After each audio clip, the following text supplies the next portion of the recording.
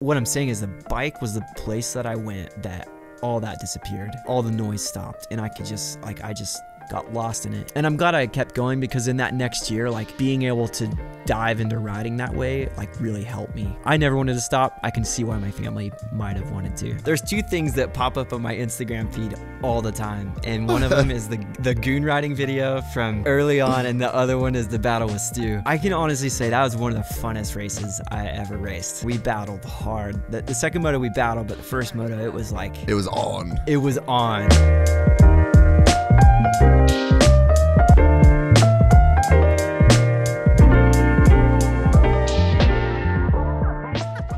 Gypsy. A good point when you talk about the technicality with some of these guys. I mean, that's something that I've just been like hammering for the last couple years. I really think we're like entering a new kind of era in the sport. Like, as a dude that's on the ground riding the same bikes, like being around those guys, like what do you see in them technically? And you can go as deep and as detailed as you want here. But what are you kind of like seeing in those guys that just wasn't really a thing when you were at your peak? Yeah, I think the biggest thing for me is their feet. Like, yeah, they're so good with their feet. You know, my like, we came off the heels of RC, feet everywhere, sitting through the bumps, like just carrying mad speed and hammering, you know? So that's the stuff that we kind of like saw and we're like, yeah, that's sick, you know? That's what's up.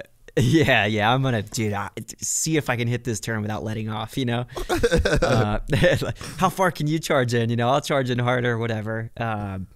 But to see like their feet are so good all the time, and that kind of like translate to where their knees are and where their hips are. They're using the lower half of their body so much better and more efficient than we were. And then that lends to being able to set the bike up differently. You know, when you're kind of loose with your feet and really light on the pegs, you don't really load the bike well. You kind of have to have a softer setup because you don't have anything kind of like pushing the bike to the ground all the time. Yeah. So I would say the rear of the bikes has gotten stiffer in the last 5-10 years. You know, from kind of the beginning of my time in the sport to the end, it was kind of like you saw more kind of choppered out bikes, stiff forks, soft, slow shocks, where now it's kind of like you see a little more fast rebound. Stiffer, faster. The forks are getting more compliant. And I think a lot of it has to do with the way that they're able to weight the rear of the bike and keep it connected to the ground. And they're not so reliant on the top of their bodies, you know, so they can keep it glued down, and then also when you do that, you can have a softer fork because you're not relying so heavily on smashing into things and, you know, just doing more mile an hour into the turn. And instead, it's like I'm going to be methodical with my feet, methodical with the lines, methodical with the throttle, and it's going to be more about miles per hour than it is actually just smashing everything. Yeah, man, that's so interesting to hear you say that about like the shock setup and the softer, faster kind of setup, because I was watching Jett through the section after the second turn at Colorado, and then you've got the big left-hand sweeper that's after that straightaway, and he's standing up, and like you can see there's like slow motion footage, and you can see how fast that shock is rebounding, and like it is just glued to the ground. And yeah, I remember thinking that the shock looked really, really quick. Like even in slow motion, it like visibly looked faster. So it's very interesting to hear that. Yeah, it's I think our bike in general likes it just that. Leans towards that. Yeah, it leans towards that for sure. But I also think that it's kind of the trend. I think things are headed that way as far as, you know, dampening character and things like that, where, you know, me going through that section, you know, 10 years ago, you know, I don't think I would have been connected enough to the pegs and to the bike. I probably would have just been bucked all around by it, you know. I would have wanted that thing slow and dead, and you know, stance was so big in that time. We wanted that that thing basically to never move, and so you see, it looks like a trophy truck, you know. It's like the wheel is just like, you know. And I thought it looked really cool through there, like it was glued to the ground, and he was going so fast. So it's definitely, I think Ken brought some of that to our team. Yep. And I had to learn it for sure. But once I did learn it, I saw the benefits of it, especially turning. You know, you get that chatter, how well it actually follows the ground and gets through there. There's some major benefits to it. And then, is there anything different, I guess, in the sag characteristics then that you will play off that kind of setup? Yeah, I think for a bike, it's about a range. You know, when I was racing and kind of in that era, it was like every bike kind of wanted to be 105 to 108, you know. I've kind of thrown all that out the window now. It's like, it's just a number. So if that number ends up being 98 or that number ends up being 112, like, it's just a number, and then you build your range from there. Yeah. I see some mistakes with that sometimes. Some people are like, no, the bike has to be 105. That's what, you know, whatever. When me, now it's kind of like the bike, our bike works in a range, and it's kind of like 100 to 105. We get outside of that, it kind of gets a little bit tough. You know, 98 to, I'd say we're 98 to 102, 105. That's kind of like our range, you know, and each guy can kind of vary from there. But I think for sure that it's trended higher. Yeah.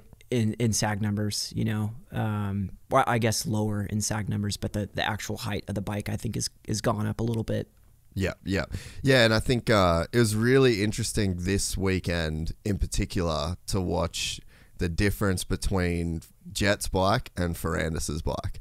Like, dude, they had that Yamaha sagged out. Like, he looked like he was riding a legit chopper with the bars that he runs too. So I think, it was very, very interesting to see like the direction, because they're obviously like that team. They're obviously just like kind of chasing something around. And even before the Nationals started this year, I was watching the MXGP boys at Argentina. I don't know if you follow the GP stuff much, but man, those Yamahas look twitchy at that first MXGP. And I was like, huh, shorter, like more compact setup. This thing's killing it in Supercross. Like, how's it going to go outdoors? And then you see that those boys were really struggling with it in the GPs. And then if you look at what they've had to do on Ferrandis's bike to obviously like compensate, it's it's crazy to see the difference. Yeah, and again, going back to the range of those numbers, certain bikes you just have to kind of deal with it, you know. Like Chase really struggled the first couple of years because our bike, it likes to be tall in the rear, and if you kind of go against that, it starts to do things that that aren't great, you know. Yeah.